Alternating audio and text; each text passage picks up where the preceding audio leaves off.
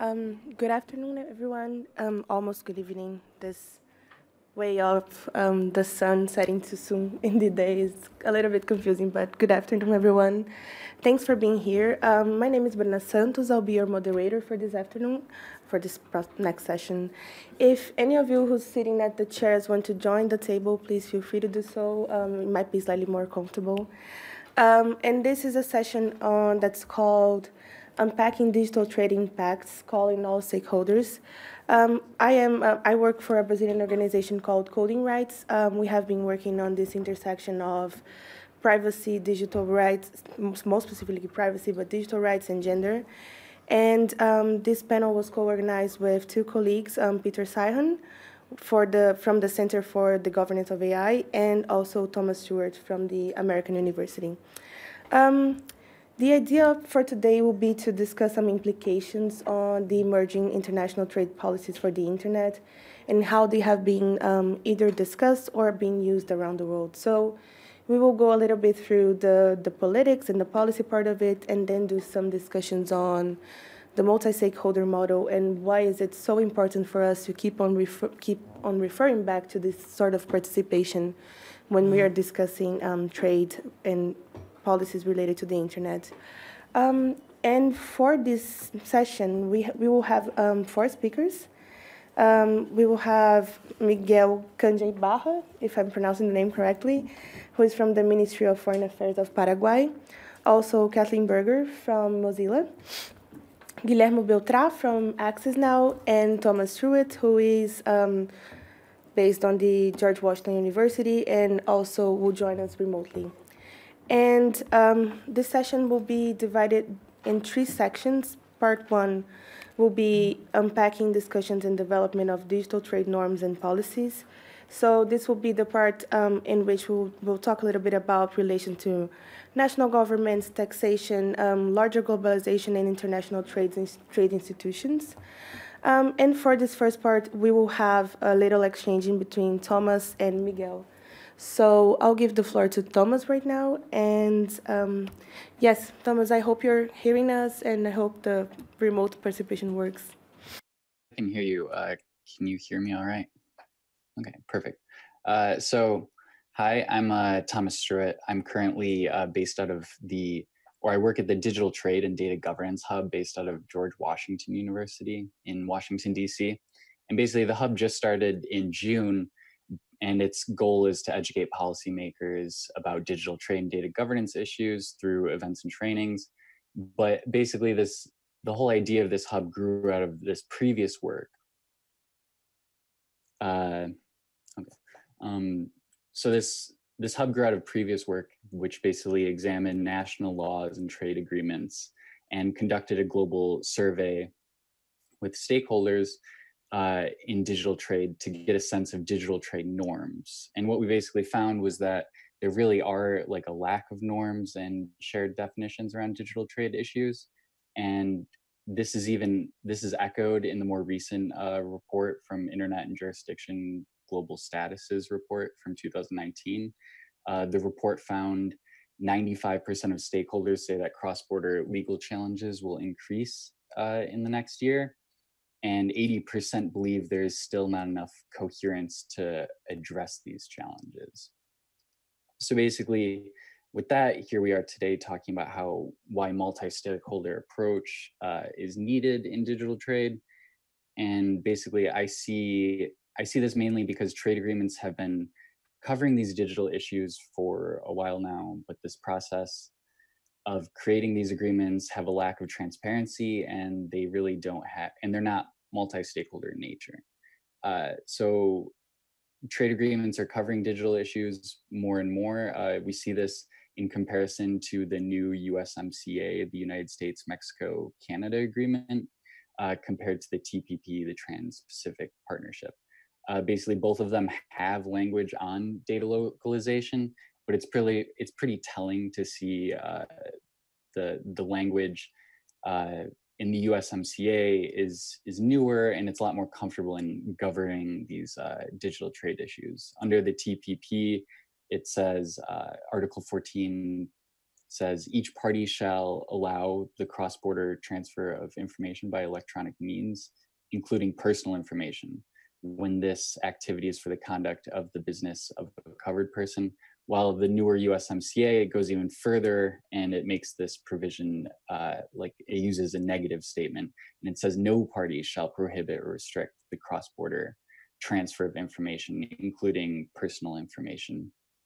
Transfer of information, including personal information by electronic means, if this activity is for the conduct of the business of a covered person. And also the TPP allows for exceptions when it says each party may have its own regulatory requirements regarding the use of computing facilities, including requirements that seek to ensure the security and confidentiality of communication. So basically, we're seeing these trade agreements, basically, they're getting more and more comfortable with governing the cross-border data flow of information. So the USMCA allows for basically less room for exceptions with its simpler use of language and the use of the negative.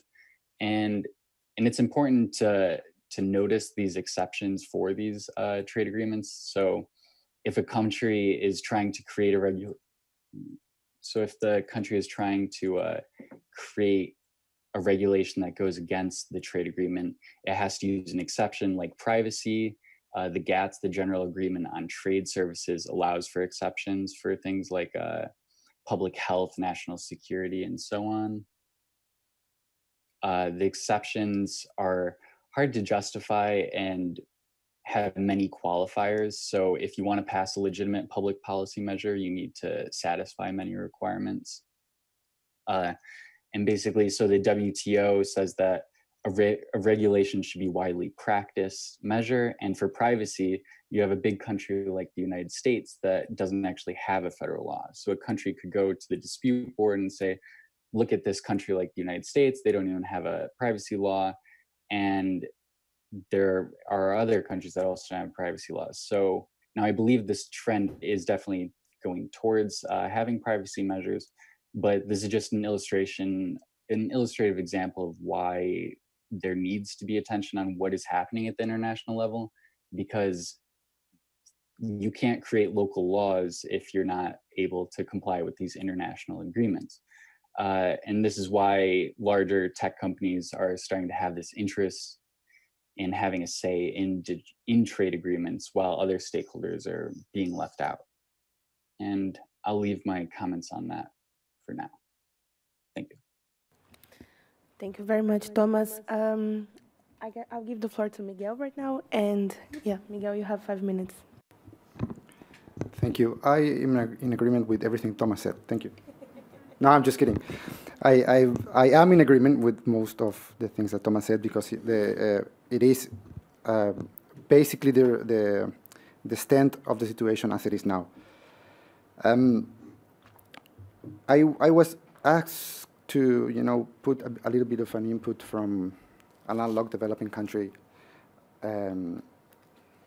system and situation, and then I have to start by telling you that LLDCs, that we face a certain situation that is not being able to access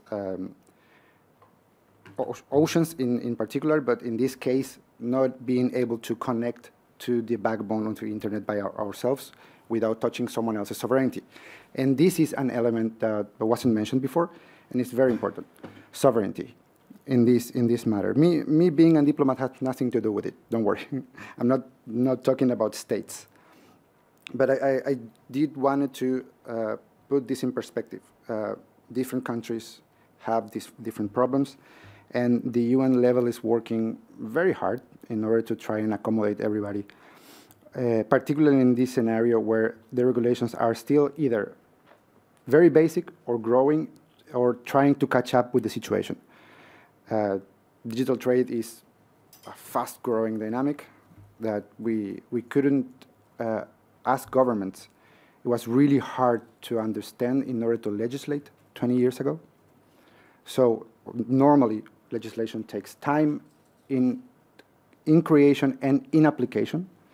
So when you pass a law, this first very important implications or consequences of the law take 10 years to actually take over the national systems. Well, that is the case of Paraguay as well. But when you have to talk about the UN, we have to make certain that people understand that WTO, as important as it is in the international arena, is not UN. So we're talking in two different forms. And normally countries have different positions on different issues. The same countries have different positions on different issues that relate to each other. And it makes the mechanics of the international community a bit more difficult. Then you have to go in the understanding that in order to place regulations, you have to go to congresses, and these scenarios, as Thomas noted very well, you cannot apply national law without taking into account international law. And this is because of the tapestry. The international regulations are there for a reason, and they come from different scenarios. They come from the 2030 agenda. They come from the ITU technical regulations that have an effect on trade. They come from WTO that has a different point of view that the ITU, for example. And then you have, for example, a very new agreement that is the EU-Mercosur free trade agreement that is being accorded in the diplomatic level. We still have to go to national congresses in order to actually say it has happened. But the first leg of the negotiations are done, and why is this an issue? Because digital trade is very well embedded in this bi-regional agreement, and it has an effect on regional, sub-regional, and national legislation, because you have to comply with everything else. So we in this scenario we have for example, the 2030 agenda at the universal level, the EU in the bi-regional level, the OAS, the Organization of American States, that has CTEL, that is the Conference on Telecommunications, that normally for some reason bring IG within itself. It's not quite the same, but we are still talking about IG within CTEL. And you have Mercosur, that is a strong player in the region, that is comprised between Paraguay, Argentina, Brazil, and Uruguay. And the same countries that we have to negotiate with in order to access the internet. So you have these different dynamics that all go back and forth and affect the way you need to regulate, for example, the taxation issues, opening your borders on services and data for a developing country is always a little bit dangerous, in the best way possible. I mean, dangerous because you're gonna encounter a lot of situations you're not normally prepared for, unless you have a strong private sector that already looks into that. But governments-wise, it's normally you have to go to regulate the new situations. For example, the most recent one is Uber for us, because we need to understand what the labor contracts are between Uber and the drivers. And not the particular labor issue, but the taxation issue on the contract. How much taxes are they paying to the national government in order to fulfill the needs and the dynamics of the regulations. So this is a new example. Another one for us was the coming of the multinationals in different sectors that were normally not regulated as such. Logistics, when they grew in 1,000% in size, forced us to understand international taxation. The birthplace of the money tells us who needs to be paid the tax. The companies don't pay in every single country. They pay in some countries or just one country, maybe their own where they have their headquarters, not where they have a branch. And that in itself, it's an evolution for a developing country, particularly in regulation, particularly in taxes, and particularly in sovereignty. Because with that comes data, both commercial data or trade data and personal data. It was well mentioned by Thomas that we are going to need to agree as much as we can on the free trade, on the free movement of data, but with while regulating privacy and data protection for people and the liability of every single sector. And that's one important issue with data localization. And for example, Paraguay is now recently joined the Development Center of OECD, and we had the evaluation, and we set ourselves a very ambitious set of goals in order from here to 2030, and I'm taking Paraguay as an example, but basically it's going to happen to every single developing country in the world, that the framework is going to have to change dramatically in the next 10 years in order to be able to actually be a part of the global village, to actually be a part of supply chains in the digital arena.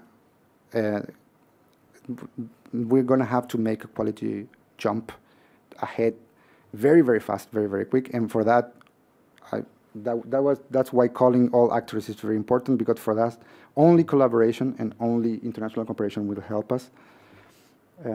Nobody can do it alone, less so developing countries. I will stop here and give everyone else the chance to talk. Thank you. Thank you very much, Miguel. We planned a little, some minutes for Q&A, so if anyone in the audience has any questions about this first section, you're all invited to take the floor. Is that the case? We have any initial questions? Hi, I'm Guillermo Beltrán from Access Now. I guess I'll get us started. We're going to keep talking a little bit. We're going to zoom in more into digital trade in a second, in the second section, but I wanted to ask both of you, what do you understand as digital trade?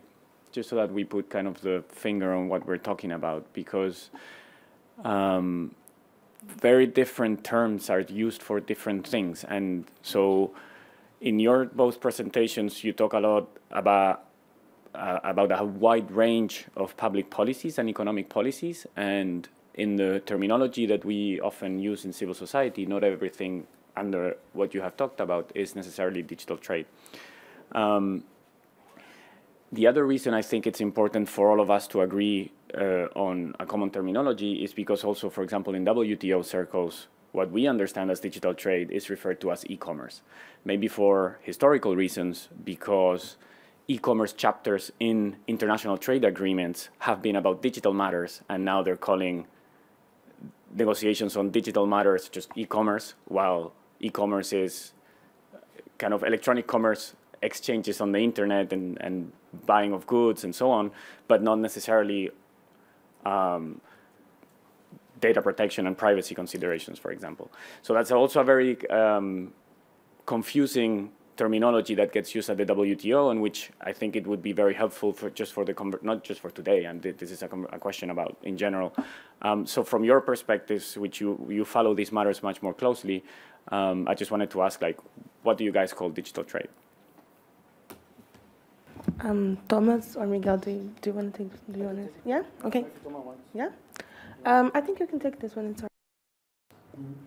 Thank you very much for the question. Well, first, when taking digital trade, we have to take basically the same idea that trade offline is the same thing that trade online. So whatever you can trade offline, you can trade online as well. And so the digital products itself. So trade, it would be basically the same concept that has always been, is whatever you can actually move from one place to another and get something in return. if you put that on a digital level, you will be talking about services and data and products that you can move through a trade operation on the internet or through digital means. On the other point that I believe is very, very relevant, the definitions, international definitions are first in the UN level very, very hard to get because you have to be as definitive and as loose enough in order to allow definition to evolve by itself. But you have to have something. So UN definitions are normally, cornerstones to grow from.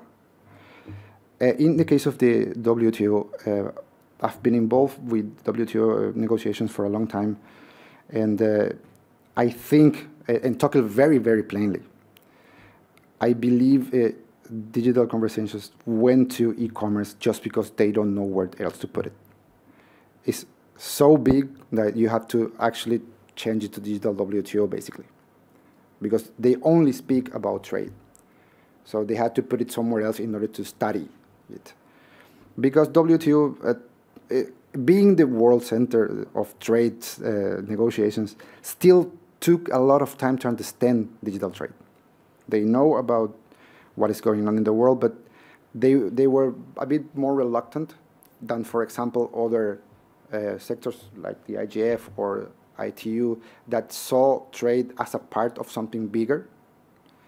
And but no, the reason of being of WTO is trade. So they needed to study it in a very particular way, so in some particular section of their own work. So thus e-commerce. But still you have WTO working on e-health, e-agriculture, and whatever has economical consequences on trade. But basically it's because of that, and they're going to need, I believe the ministerial conference is going to have to talk about this far more than they used to, and it's very, very new for them. In a personal level, I can tell you, there was something called TTT, Technology Transfer on Trade, that was basically the first group of WTO that took that into account, and it was 2012. So it's basically very new for them too. Thank you. Thank you very much, Miguel. I think Thomas wants to just make a comment on this. Thomas, you have the floor. Thank you. Yeah, so I think digital trade is, yes, it is just digitally enabled transactions of services and goods. But from my own work, I also like to focus on not data as just a means of production or transfer, but the data itself. And I think that's, to me, I see data governance as a large part of digital trade when it comes to these cross-border data flows in terms of governing for privacy, data protection, and things like that. So that's all I had to add to that. Thank you. Thank you, Thomas. Moving on to the second section of we have another. Okay, thank you.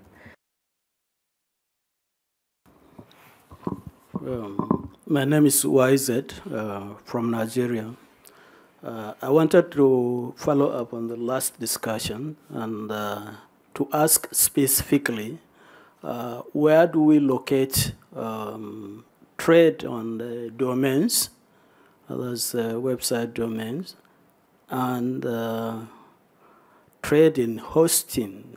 I am in a country where power and other infrastructure doesn't allow people and organizations to locally host their own websites nationally, and therefore they are hosted mostly in Canada and USA and so forth. And that, for me, is a huge flight of capital out of my country. And so I want to know where you locate this in terms of the discussion around digital trade. Thank you.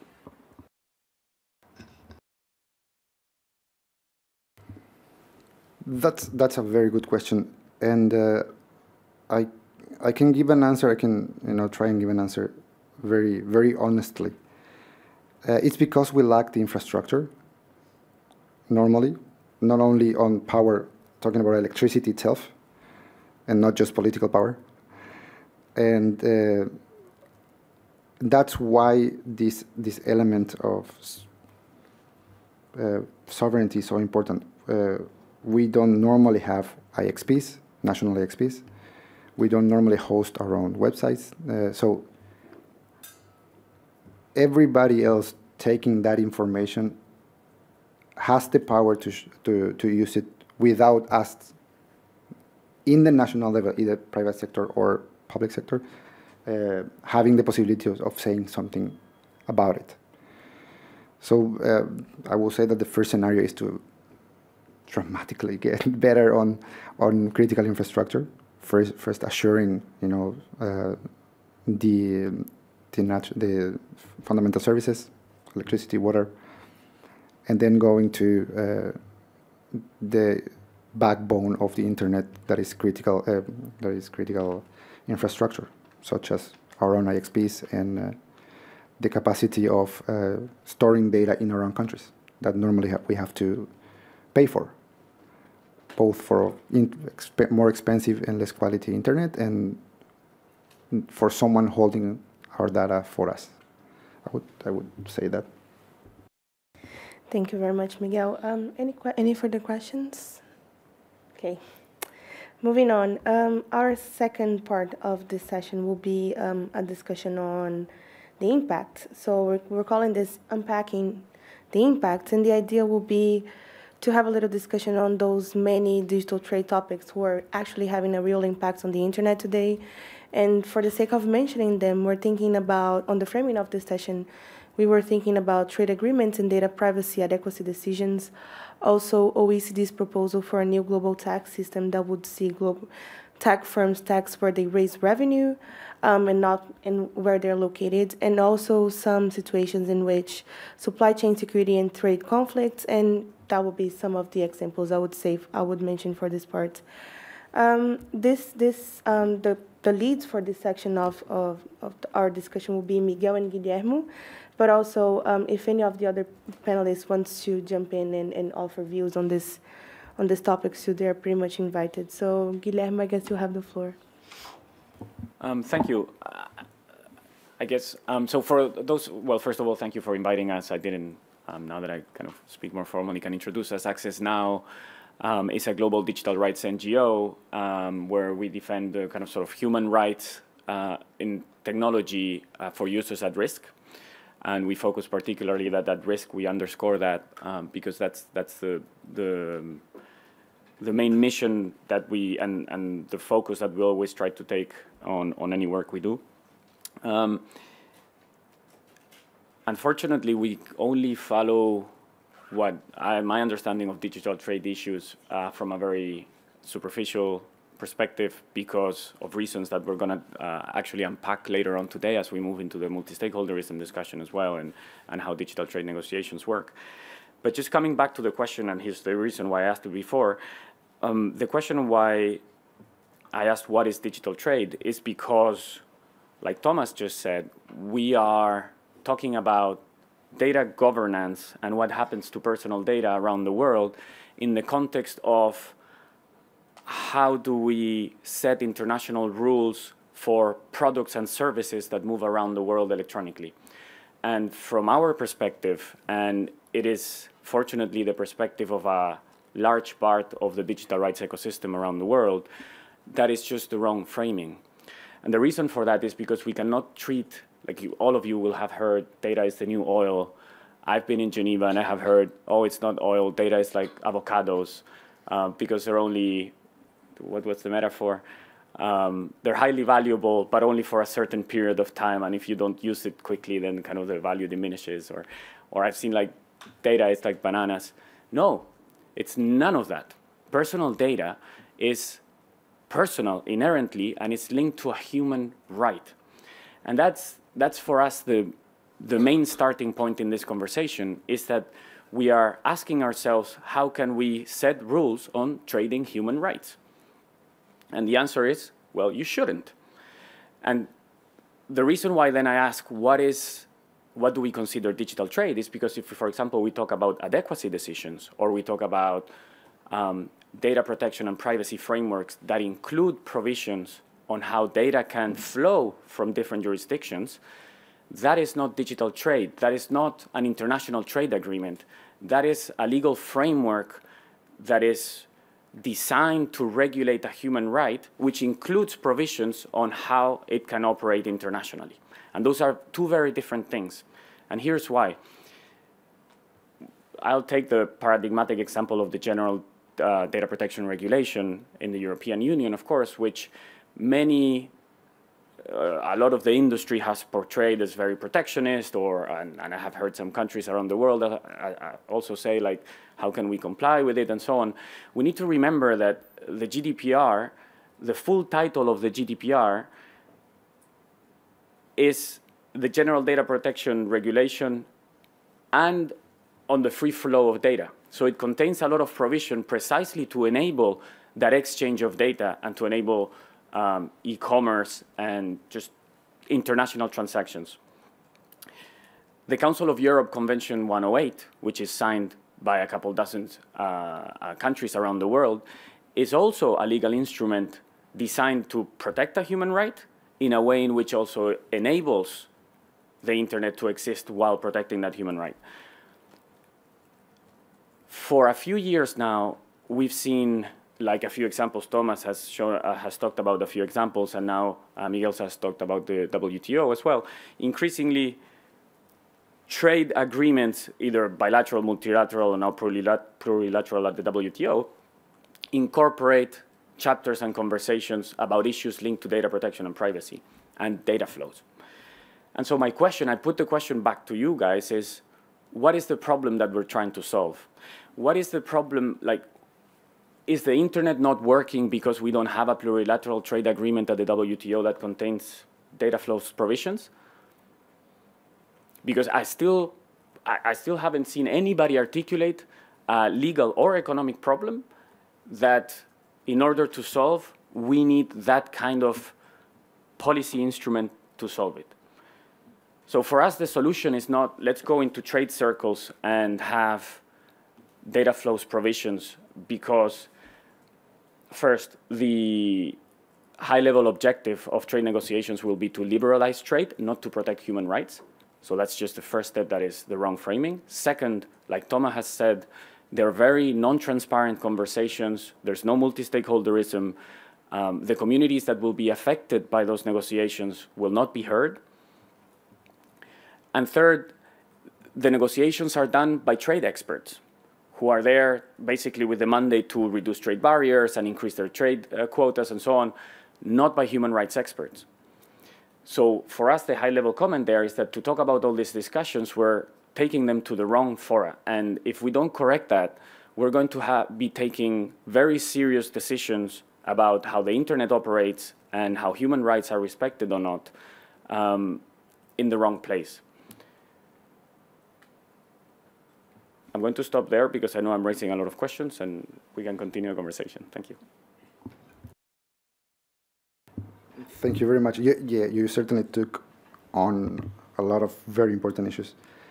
I wanted to take the conversation in a bit of a, let's see, an upbeat way, because the impacts are not all just legal or taxative or economical. They bring to life as well new opportunities for the development of people and the realization of the SDGs. And for example, just to give you an example, in one generation, my generation would. I'm 40.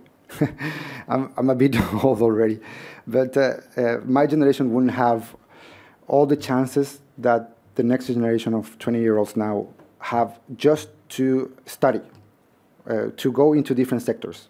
We wouldn't have that. We would have normal, very traditional careers. But now we have 52 new universities and a vast range of things you can do by getting a degree in different digital areas. So these opportunities and for example, hackathons and job opportunities in a service sector or agro-technologies that are very, very strongly growing in different parts of the world. In a simple example that I can give is that now we are a 7 million people country who feeds 80 million people country around the world, or 80 million people around the world. And that's because of the use of technologies. Otherwise, you wouldn't have developed the genetics and the logistics in order to do so. This evolves with the social responsibility of the private sector, of companies. And they need to help to realize the human rights enabled tools already existing. That's very important what you said, because I don't believe, I'm very hesitant on saying we need a convention for trade in order to secure the realization of rights within the trade system. I would say the human rights conventions are already there. We need to make enterprises understand them correctly and apply them correctly in order to ensure that we are not taking personal data outside its boundaries. At the same time, I'm already answering of what I think a bit. But I would end by saying that the social responsibility of the private and public sector need to be aligned in order for all policies, both trade and human rights, to benefit the whole of populations, the peoples of the world. And we have to think that way. Otherwise, the government is going to go one way and the private sector another way, and we will normally have conflict of interests when we need to be aligned in policies. Thank you. Thank you very much. Once again, we have the opportunity for anyone who wants to ask questions and take the floor. So if there's anyone interested.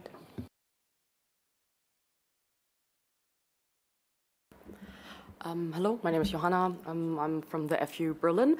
And I wanted to go back to your question whether data flows and privacy issues should be regulated or discussed within trade forums. I think on one side it probably has to, because the data flows are pretty much underlying digital trade. On the other side, I do see your point that it's a human right and might not be the right issue for being negotiated. So I really see a dilemma there as well. I think at the end, I mean, the European Union did decide to not negotiate privacy issues in their free trade agreements. And that's actually a question I would like to raise to Thomas, whether you see this strategy will work in the future. And plus, another way that the European Union chose is the adequacy decision.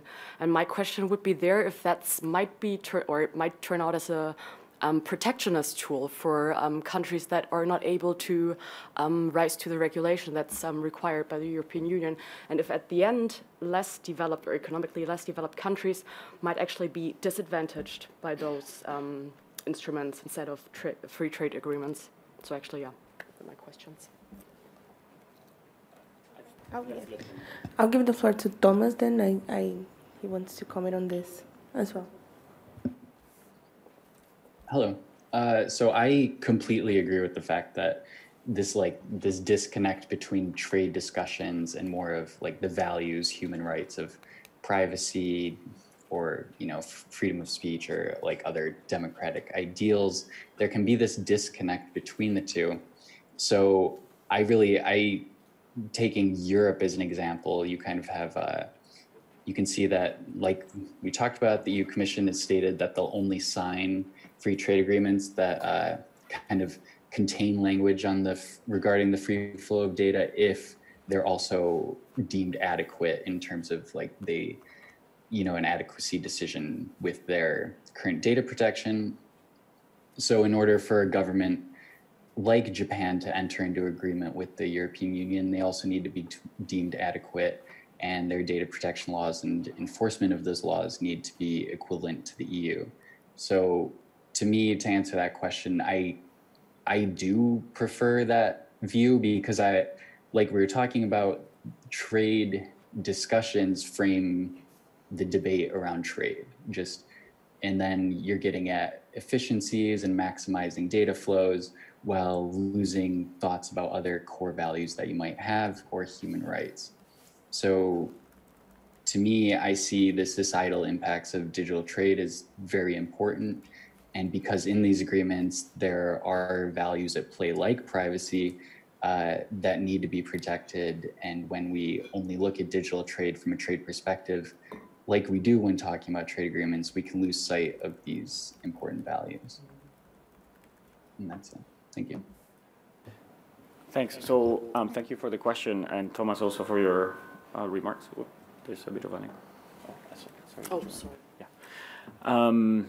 So first of all, let me clarify that we're not against data flows. It's not like I understand for the internet to work, data has to move and personal data has to move, and these are all kind of trans-jurisdictional services. And of course, the question, like coming back to my initial challenge, is like, what is the problem that we're trying to solve by getting data flows provisions into international trade agreements? And I don't need an answer today, but I've asked this question repeatedly, and the answers are normally very hypothetical or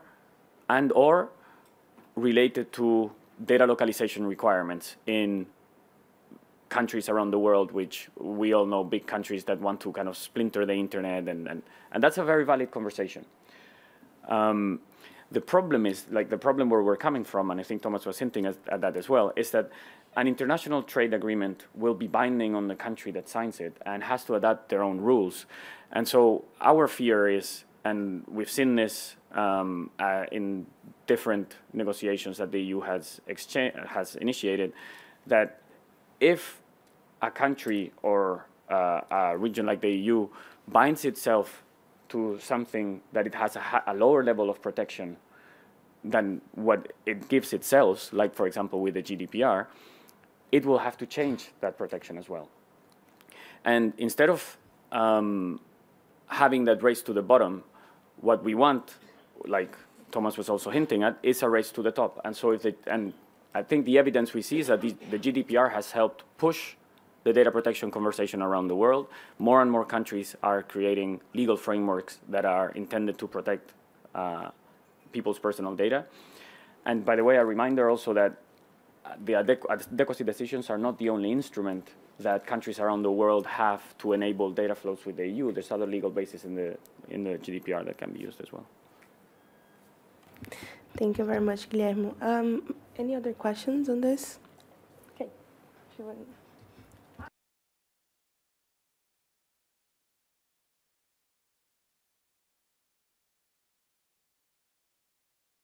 Working on IT issues since then, and I must admit I'm one of the few people in the WTO who goes to ITU and IGF and everything else. I just wanted to say that what I've heard from private sector is a little different than what you're saying. What I've heard from private sector and some of the documents they submit that are publicly available is they are being blocked in the various markets.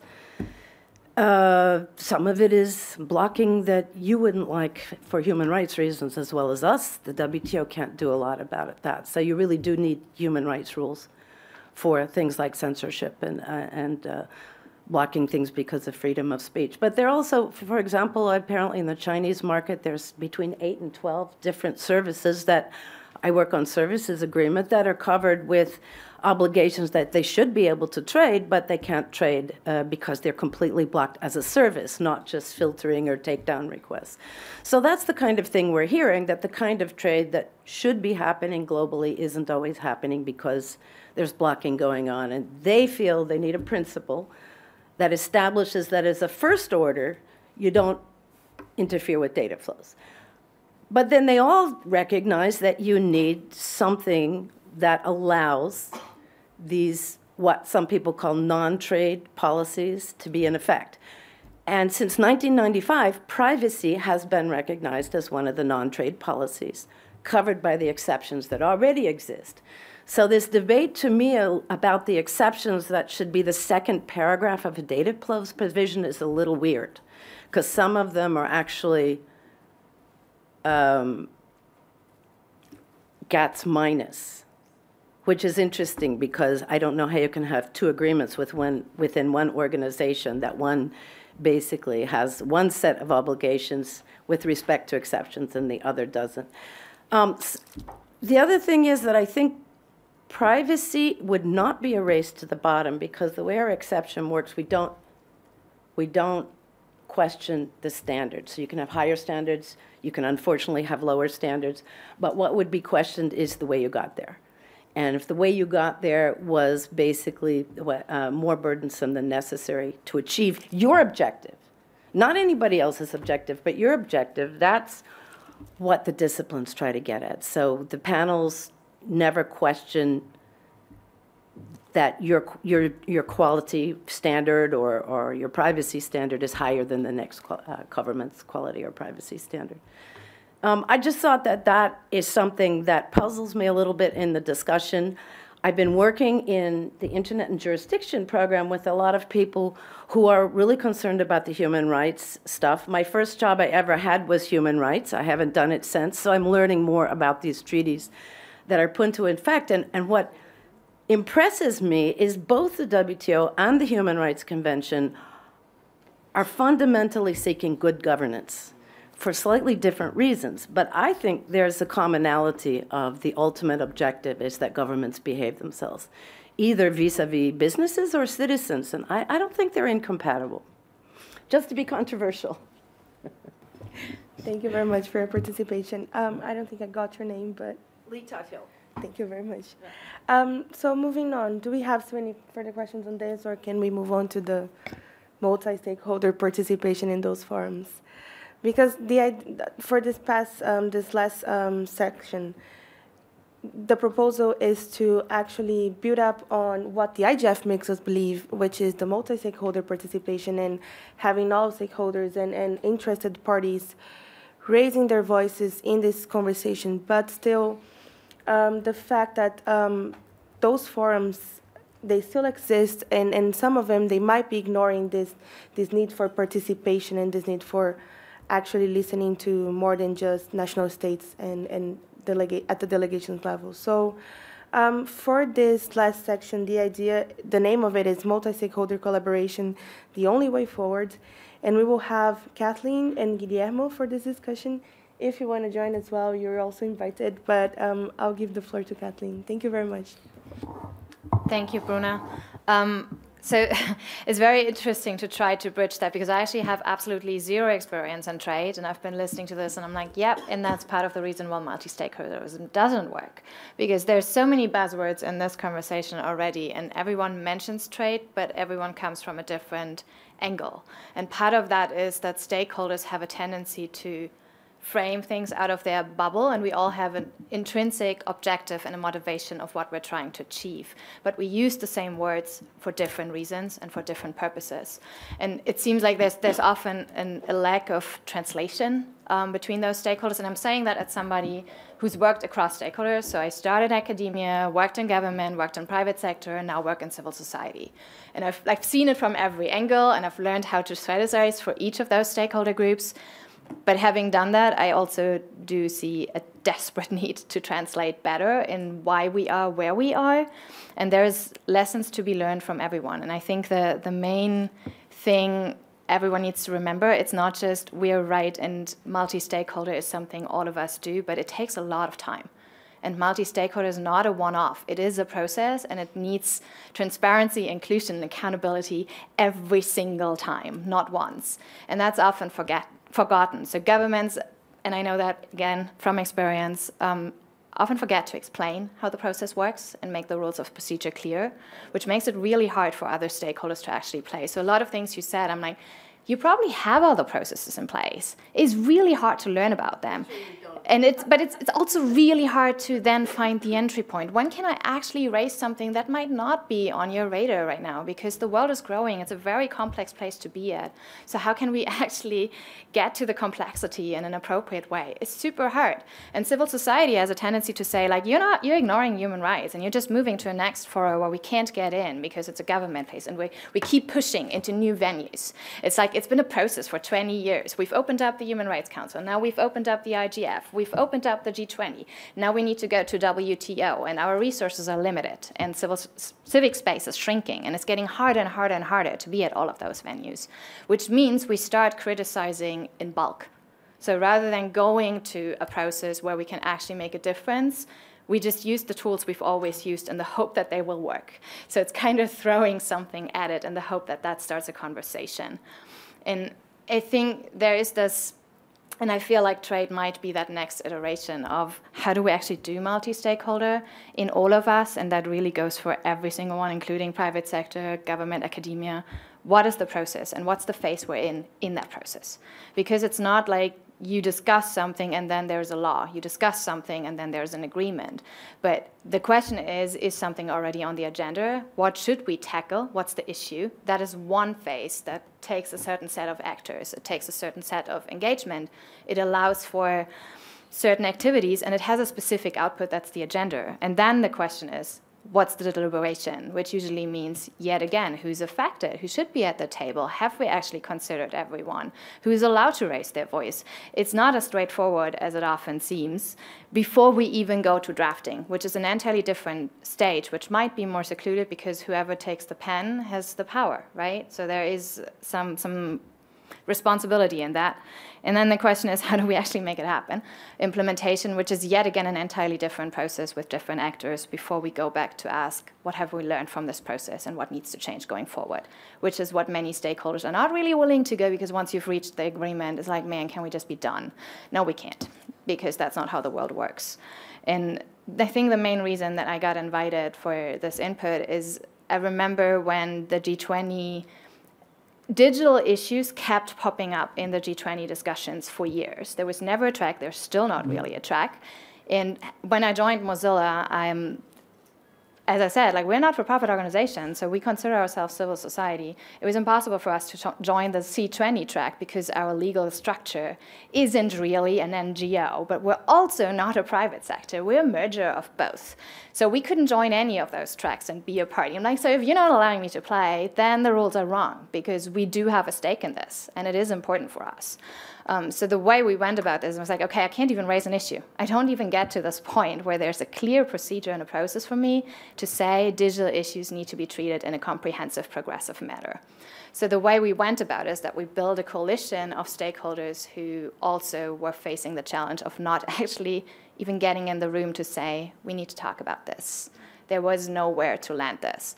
So we built a coalition of about 120 organizations worldwide from all continents to raise that in a public campaign.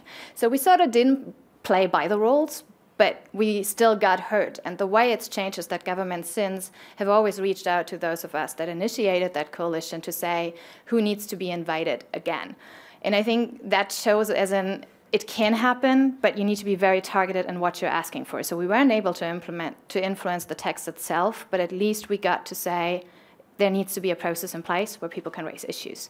And that's what we were hoping for, just as an example, and happy to go into detail if that's helpful. Thank you very much, Kathleen. Guilherme, you have the floor. Thank you. So many things to say. So I think the first thing is that, just to quote what Kathleen was saying, we're not trying to criticize this in bulk in the sense of just digital trade is wrong or data flows are wrong. My point is, and I'll just reinstate that, is that questions that touch upon human rights, we need to come up with other political legal constructs, like, for example, the interaction between different data protection regulators that already exists, and they can come up with international binding norms. There's the privacy shield, for example, between the US and the EU, which we don't like for a number of reasons, but kind of those initiatives, those different forums where conversations about where personal data flows should happen. And I'm just using the moment to respond also to some of your comments. I hear you about China and Russia want a different internet split from the world. And I know you didn't say that. I know, but I'll just, yeah. I work for an NGO, so I can take that license. Now, I would wonder whether a multilateral trade agreement is really going to solve that issue, but, I get that there are some issues there, but we shouldn't, in doing that, create an ecosystem that then can have an impact on human rights. And that's why we try to kind of at a higher level separate the two things.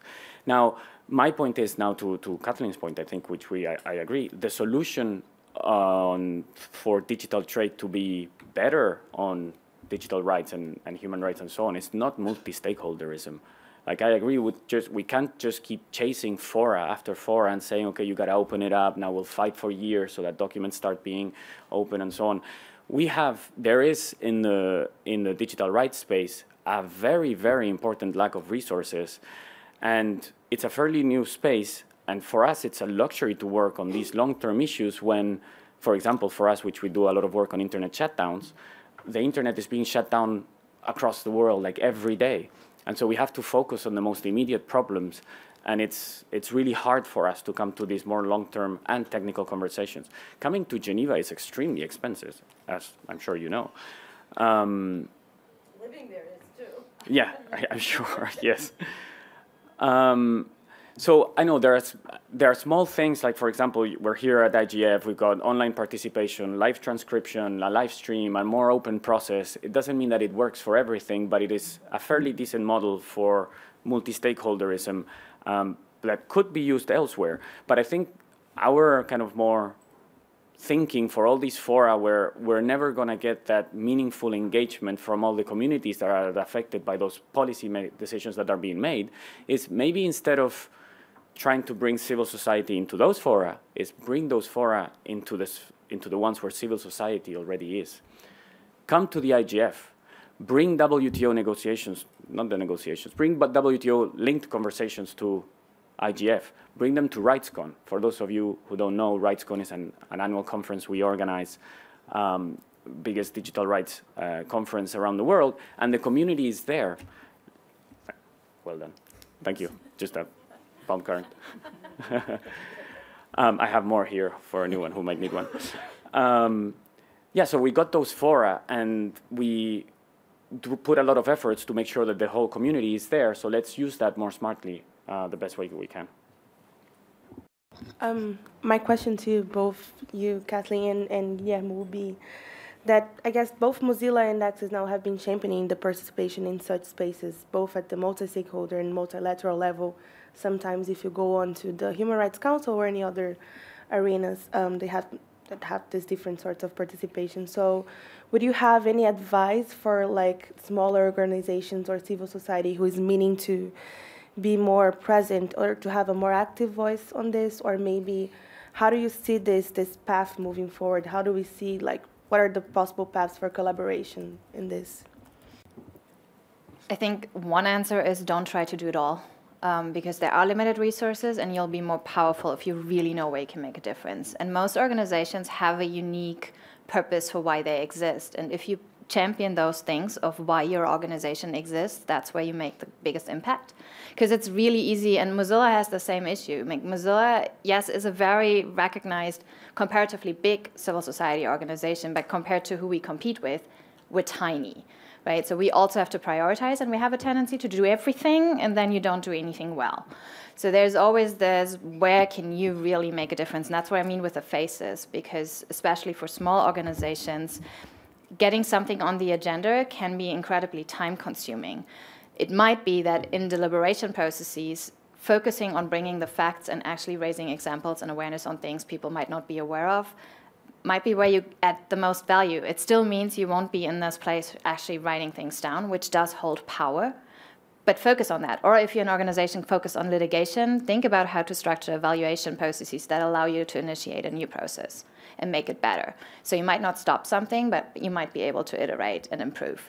And I think that's a different answer for every organization, but in this, also at IGF, everything is happening at once. And really choosing your battles and trying to figure out where you, with your passion and the things you bring, the insights you bring, have the biggest impact is hard, because you always feel like you could even do more. But we're all burning out if we do everything at once.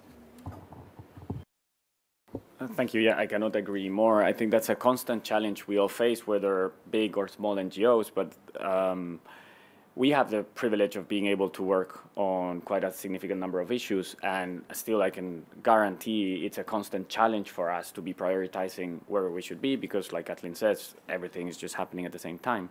I think policymakers here and governments have a very, very important role, and that's my key call, because especially towards those smaller NGOs that might represent, I don't know, more vulnerable communities and perspectives for these debates that really have to be heard, they bear, policymakers, I think, the biggest responsibility in enabling processes and even funding streams to enable those organizations to participate. And it can't, the responsibility can't always be put on civil society and, okay, you guys organize yourselves, go find your resources and come tell us what you think.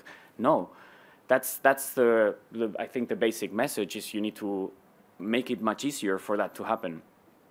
Yeah, I'll stop it there.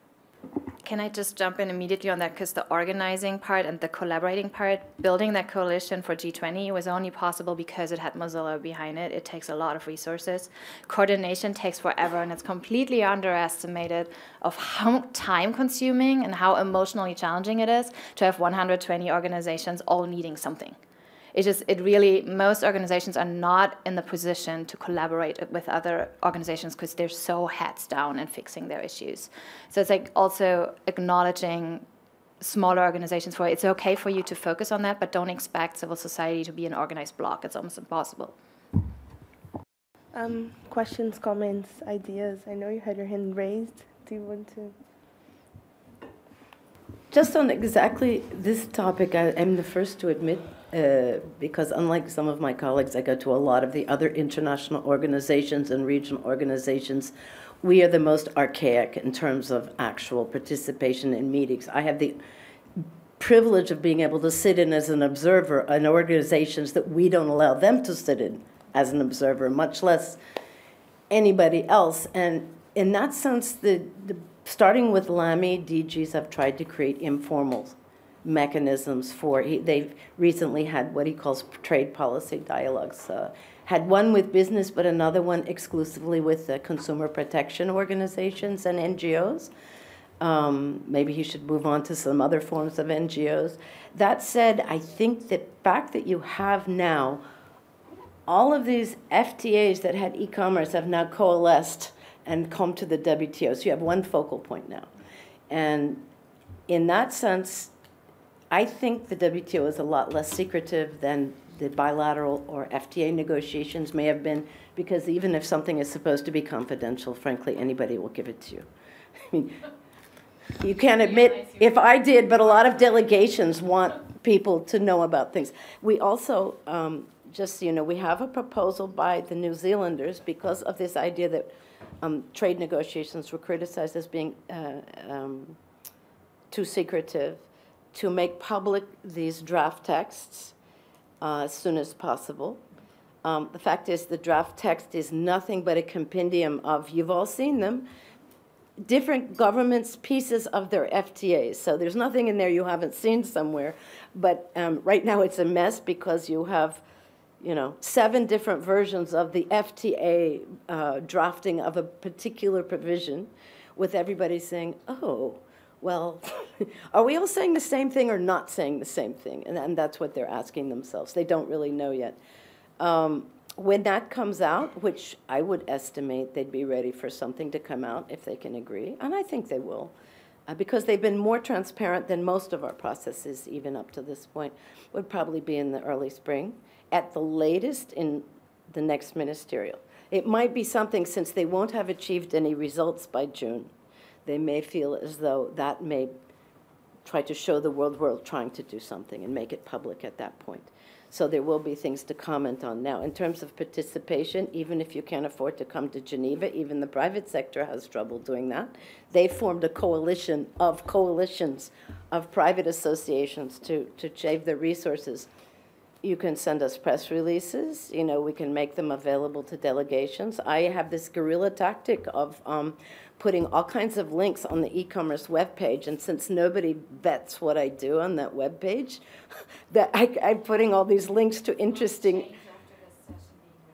Oh, right. They'll say, "What did Lee do?" I put all kinds of resources down in the left-hand side of the sort of standard e-commerce. The WTO had this meeting and that meeting, so I tend to like to post information so people can be aware.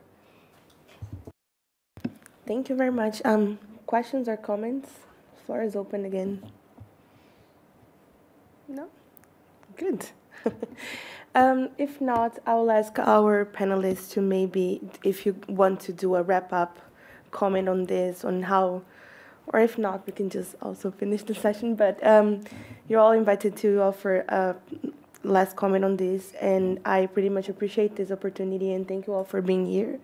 So I guess I'll give the floor first to Thomas, and then to Guilherme or Kathleen, if you want to. Yeah, so to basically wrap up, I would say that I'm worried about like a lack of transparency in trade negotiations, and just that when we're talking about digital trade, like we were talking earlier, it kind of frames the debate towards trade, and the people who have the most say in this and the ones who kind of their values are at stake when it comes to digital trade are companies, basically, who are looking for possibly a free flow of information while not protecting other rights, possibly like privacy. So my worry is kind of how can civil society get involved into this for when digital trade might not even be the right framing to protect what's at value for most civil society stakeholders. And I'll leave it at that. Thank you. Thank you, Thomas. Kathleen or Guilherme? Sure. The echo is really weird.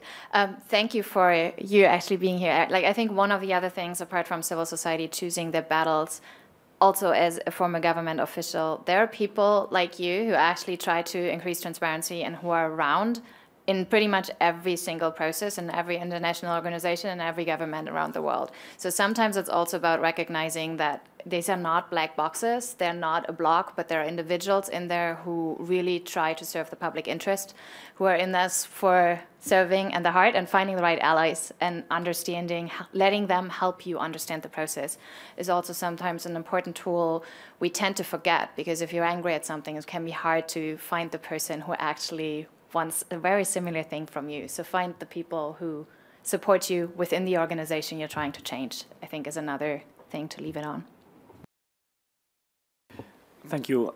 I would plus one what Kathleen just said. It's great that somebody like you would come and have this and engage in this conversation. I think we need way more of that. And so I would encourage you to keep doing that and bring more colleagues along, and we'll organize. You should come to RightsCon.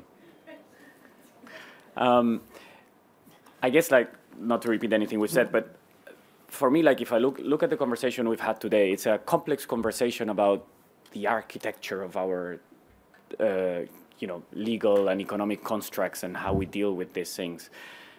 Where we come from is, at the end of the day, this is about individual human beings. Like, all these things are going to impact their lives. It's not even anymore about the internet, which it is. It's like, what do we do with this immense public good that we all love? But it's about the individuals that live in it, and how their human rights, their right to express freely, to participate freely, to assembly, will be able to be exercised in the future.